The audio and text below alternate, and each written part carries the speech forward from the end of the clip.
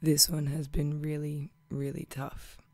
And I want to start my tribute video by thanking other commentators and creators, Michael's friends and people he worked with that made these videos, because I'm sure I don't speak for myself when I say it's been really helpful for the fans to process this tragic loss.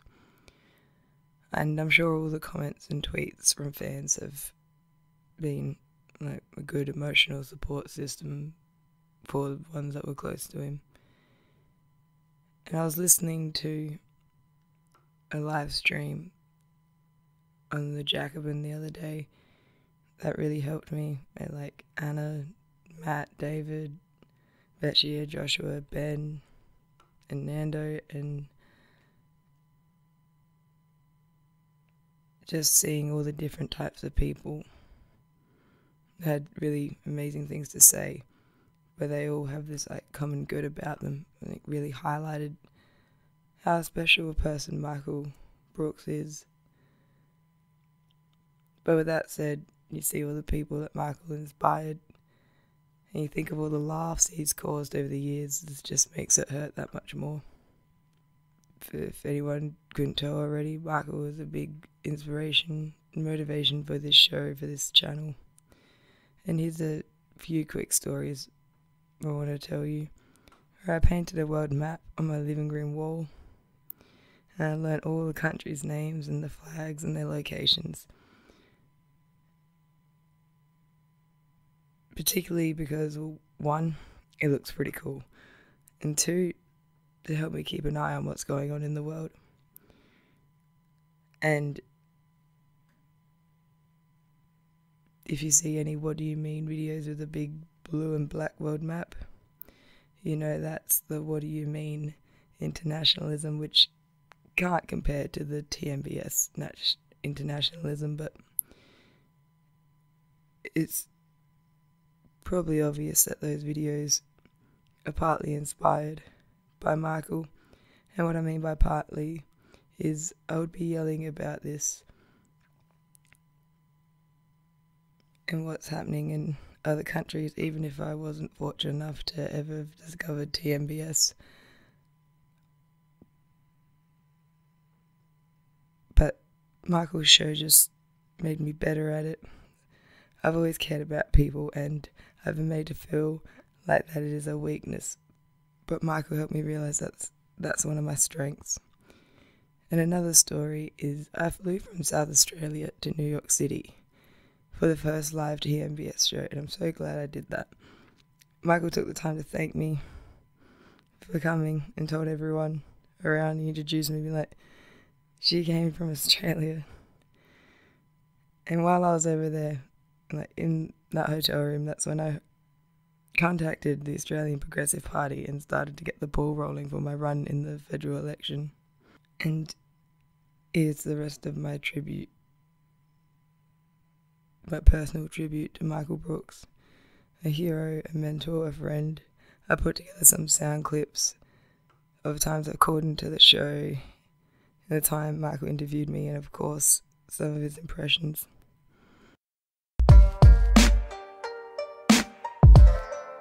Hey, what's on your mind? I was calling just because there's a situation happening in Australia, and I figure Americans would be the best to talk to about it. Where What's happening? was it the what was it called here? The SIFA Shooting Industry Foundation Australia is like putting out some really concerning ads and like backing particular parties, and just what was it? It's like the answer for the overwhelming crime. And then you look into it and you see like that's a gun lobby company. Why are they? And I'm pretty sure that they're just. I've read a few articles. They're taking straight up notes from the what's yours? The NRA. The NRA. Yeah, exactly. What is this called? It's called we got it. We got it up here. They say Australia's NRA inspired. Yeah. Okay, I see. And they're funding the Conservative Party in Australia. Doesn't Australia have pretty tough gun laws? Yeah, so one of the first things it says here on to own a gun to go get the license is that personal protection not a valid reason. Like you can't have one in your house just because you're scared of something. You have to be a hunter or right. On a farm.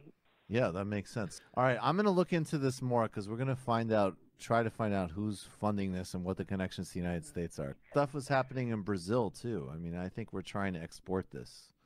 All right, I'm sorry that you're getting more garbage from us. I The apologize. Shooting Industry Foundation of Australia. But we will cover this more. Thanks a million for the call. No, thank you. You have a lovely, lovely weekend. You too. Take care. Jesus Christ, we can't. I mean, what do you think a gun company thinks when they look at Australia? This a market opportunity. Yeah, a colonialist nation with a bunch of white people that don't have guns. A bunch of white guns. people, a bunch of race issues, a bunch of Australia's a ripe market for that bullshit. But when was the buyback? What was that? The 90s? I think it was. I thought it was even more recent. 90s or 2000s. It was 90s or 2000. Wasn't that long ago? I mean, it was just like it's so recent. It's like around Imagine Columbine or pushing something that like back, that, right? Yeah. But they had a mass shooting, and they just were like, "We're not I'm gonna doing deal with this, anymore." mate. Yeah, Let's just deal with it. right. They just dealt with Sorted. it. Right. It's Sorted out. It's sorted. Many people don't recognize, Sam, that there is evil in the world.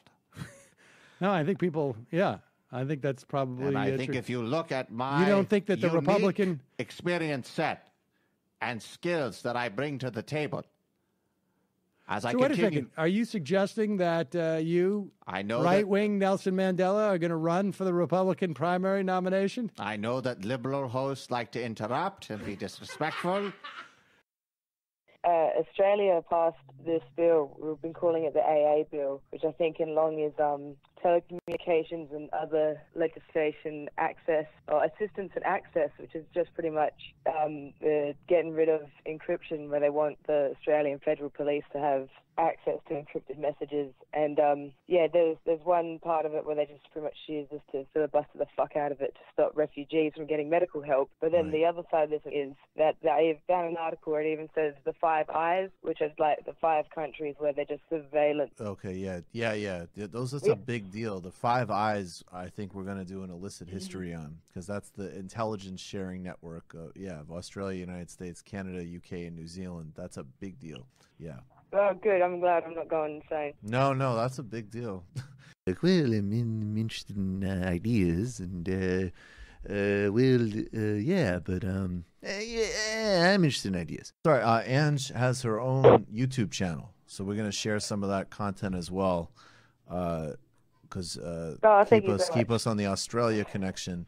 No, thank you. It's good work, and and on some practical level, honestly, like, as much as is possible, there are, there's obviously people like us, and then there's people like Majority Report and Secular Talk and Benjamin Dixon and so on, and obviously the Young Turks. But there's also plenty of channels like yours that are actually that do like smart, good work and are, just starting to grow. And part of this stuff in terms of, this isn't a policy response, but on some level, you just got to kind of flood the end zone, I think, in terms of just basically putting energy behind good content, period.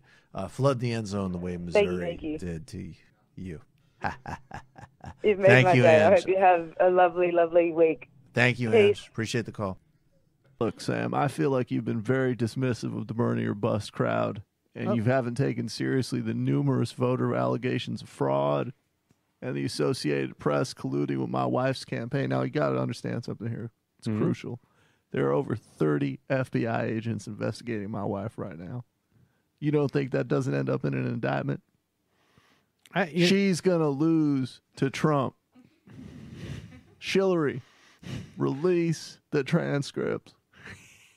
It is odd that Bill Clinton would be a Bernie or Buster. I think people are surprised to hear that. I mean, if she couldn't satisfy me, could she satisfy the country? Hashtag Bernie or Bust.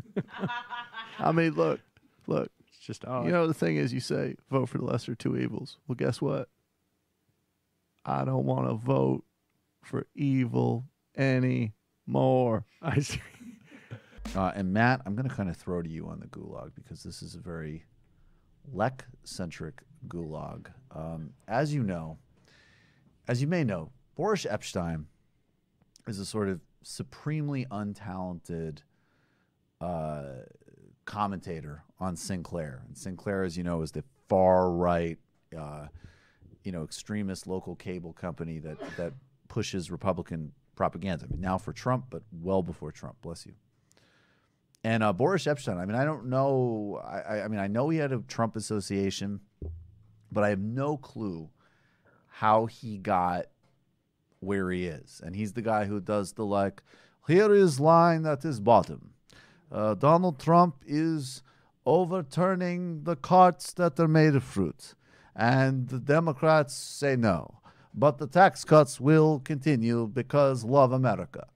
And, he's certainly like he's kind of a Trump toady D-lister, but he's fun to make fun of. And Matt has kind of made a little project of correcting Boris on Twitter when he lies or is fascistic.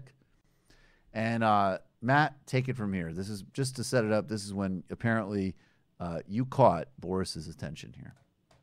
Yeah, well, Boris was talking up himself as somebody was called him a Russian guy, which is a bit Russophobic, but we can table that. And Boris Epstein was talking about the tolerant left, so I made a Trump joke, not sending their best. And Boris responded by saying, "That's funny, Matt. Now when you have any modicum of achievement, instead of just being a snarky nobody on Twitter, get back to me." And I'd just like to point out to Boris Epstein the disparity between our respective YouTube pages. So just to be clear here, let's just really set this. So already, obviously, I take exception on my friend and colleague's behalf. Matt, obviously, he produces a couple of shows with certainly far more organic success than anything Boris Epstein has ever done. He's also, I don't want to be a credentialist, but he's a master's degree holder. He's also in all the ways that Boris Epstein, I'm sure, would dismiss, but trying to be a good human being and other things like that maybe we should also think about when we measure somebody's achievement. So, but you found something here, though, that just goes straight to a wedge issue between you and Boris, and this is pretty fucking devastating. Matt, what has your research revealed about your arch nemesis? Well, it revealed that Boris Epstein, despite being forced into homes, the Sinclair network, I'm not sure exactly how many stations are in that, I should find that out, but Boris's YouTube page is, it's not doing very much, and it's not because he's not active. He's put up a couple videos today, 11 hours ago and 7 hours ago, and they have a combined 20 views. Ooh. And let me just stipulate. Look, if you're busting your ass, making your own DIY, like we, as an example, we talk about, there's a lot of people. If you're busting your ass doing a bottom-up YouTube channel, you have no institutional backing, you don't have a fucking television show. My point is that the inherent diss here is not 15 views on a YouTube channel. It's 15 views if you have a fucking TV platform and you're telling somebody that they're a loser on Twitter. Sinclair has 193 outlets in nearly 80 markets. So Boris has about a little over, under 2, but over 1 subscriber per each Sinclair market. So that's pretty impressive. And I just wanted to post the Literary Hangover YouTube page so we can point out that I got about 5 times, nearly 6 times the amount of subscribers that he does. And my long podcasts about things like Anne Bradstreet's poetry and The House of Seven Gables. And I got Democracy in Chains. That one's doing a bit better. But they all have over, hundreds of views. So Boris, I mean, I don't know if this is a modicum of achievement, but maybe we should have resume our dialogue. Yeah, it seems like a resume. I want to just also, let me do, because I like to plug talented folks in our broader network, but I think Ange from Australia, I believe, can we look it up? I think it is What Do You Mean, I believe, is the name. I think that's the name of the channel. What Do You Mean, with an exclamation point and a question mark. And again, Boris Epstein has a Sinclair channel, and he has YouTube videos he's getting about 15 views on. I believe yeah, I think that's it. Yeah, so Ange is So Ange, who is not on Sinclair, does not have cable connections, but she is part of the TMBS militia. She's crushing Boris per view on these videos. Yeah, the views are off. She's got fewer subscribers, but I mean, like we said, Boris is forced into people's homes. Yeah, Boris is literally forced into people's homes across the country. So I think we can get Ange up above Boris, to be honest. Yeah, let's get go subscribe to Ange's channel immediately, and obviously subscribe to Matt's channel. So Matt Leck, who literally posts audio polls of very smart, very interesting. Everybody should be listening to. Become a patron, whatever. But there's no visual content, really. There's no visual. I mean, you're audio literally waveform. You're listening to an audio waveform of a pretty intellectually demanding conversation on the social origins of various literary products, is dominating clickable YouTube political content for pro-Trump propaganda on YouTube. Boris. Sad. Hashtag boot Boris. Hashtag boot Boris. Sad.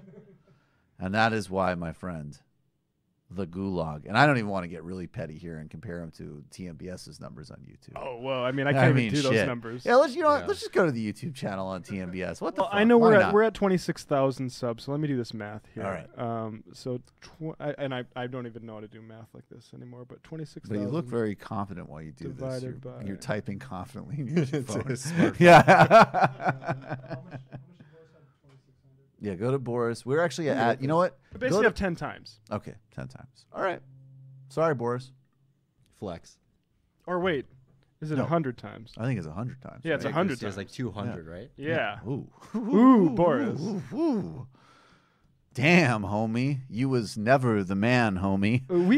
He's almost too small for us at this point. Well, yeah. no, I'm going to. Well, I don't believe in this whole punching down business, but I guess we could be accused of punching down. Well, no, but you can never punch down against somebody who's handed a cable outlet.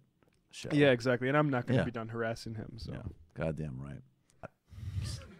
Someone needs to pay the price for blasphemy around here. All right. Final year. Psych. Just getting started. Sultan on Beniz, baby. Okay. Well, all right. Well, Allahu Akbar. Yes. Well, thank you. I appreciate that. Thanks for being here. You're with the crew and with Ben Burgess. Hi, guys. So, you, in addition to having a dope YouTube channel, which we've talked about, are running for office in Australia. What party? I'm sorry. I'm a total Australia politics novice.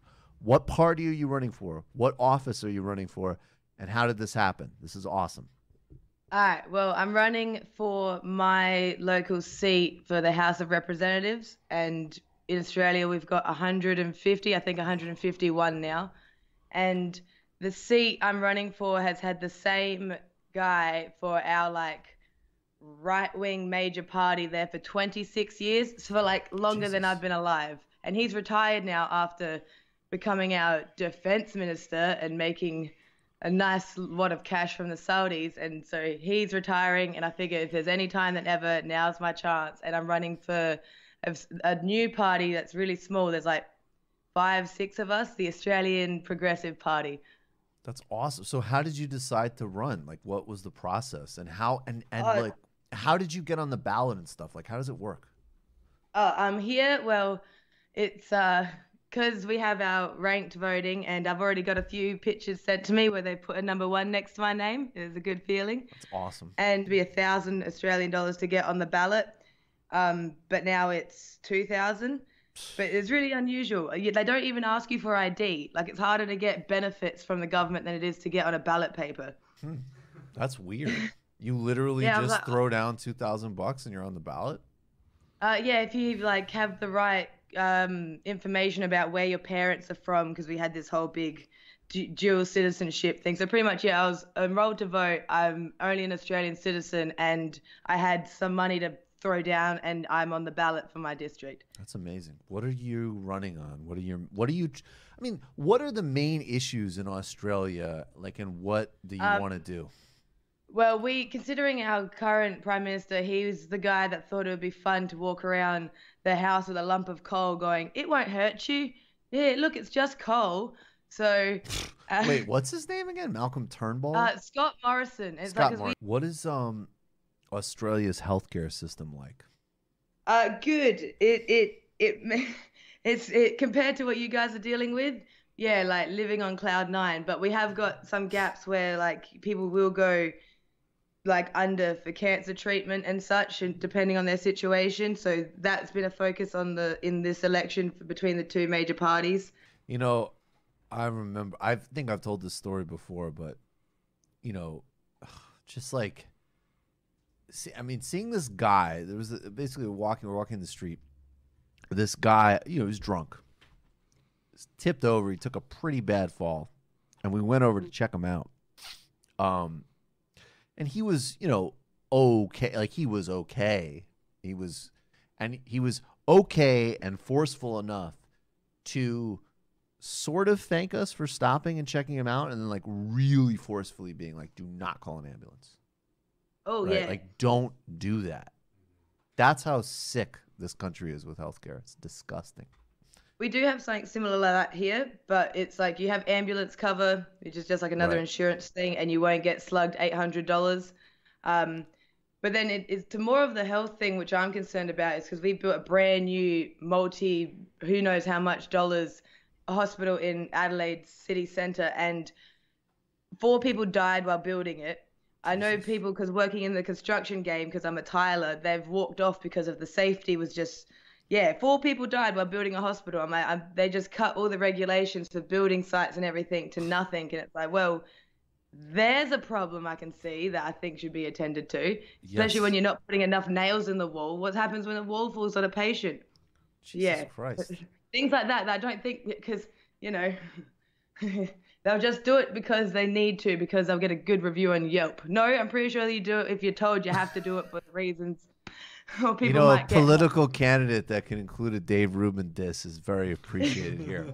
I caught that. I appreciate that. How's the campaign going? I mean, how's knocking on doors and building support? We're slowly filling in every letterbox. I think we've done about, out of the 20,000 we printed ourselves, probably about 8,000 are done so far. Wow, how big is the area? Amazing. How big's the area? It's a lot of work. Yeah. Sorry, go ahead. I mean, how many voters? Yeah, how many voters? From my math, from looking at how it went down the last election, the guy who got in, because I think just mainly muscle memory after 26 years, people just go, yep, same guy. He got in with 50,000 votes. And here it's mainly if I get 4% of the vote, I get my money back at least. And but yeah, I'm. Oh, I love it. And when are people voting? When's the election?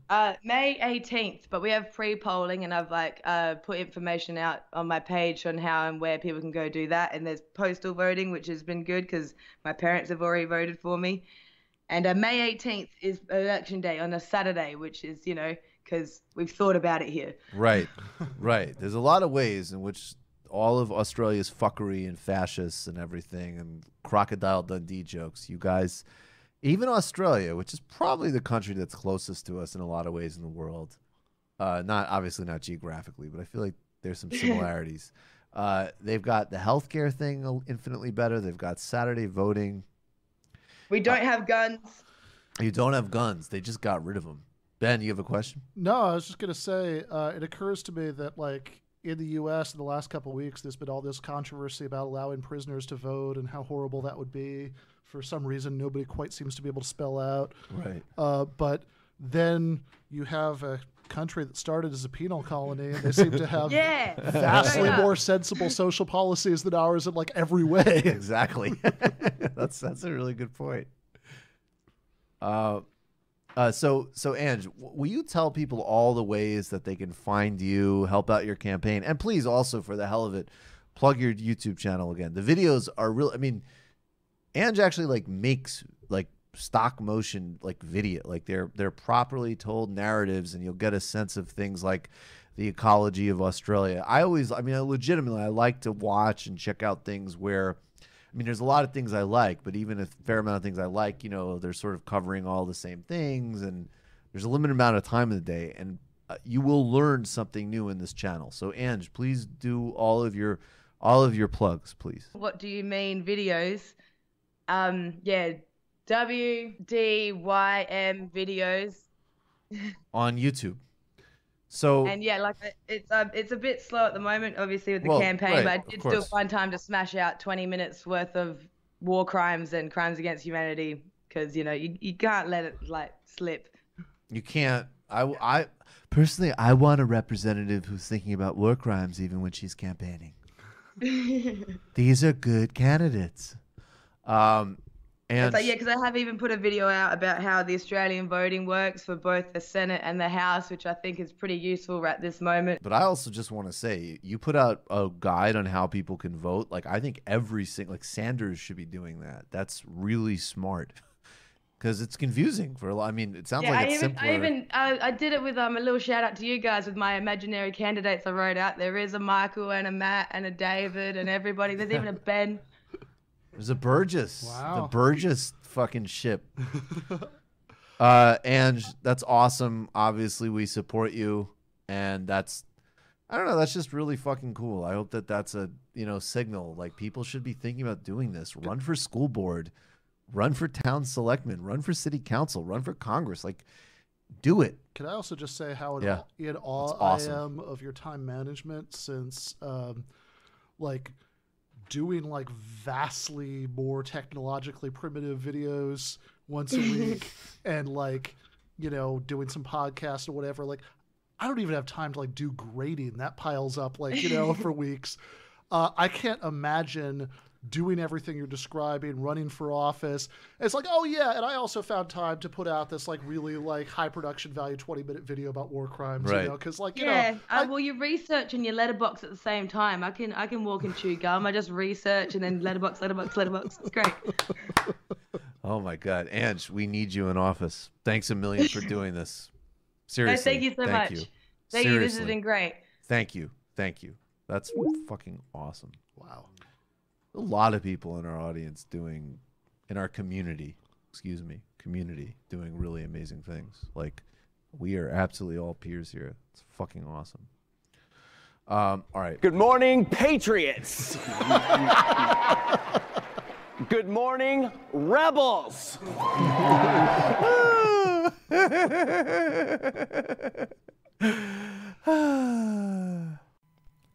Those bits of sound obviously mean a lot to me personally, but I also think they're great because they capture what made Michael such an amazing person, his humour and how passionate he was about this movement. Because he didn't have a channel, he was building a community. And this movement, this community, just to make the world a better place.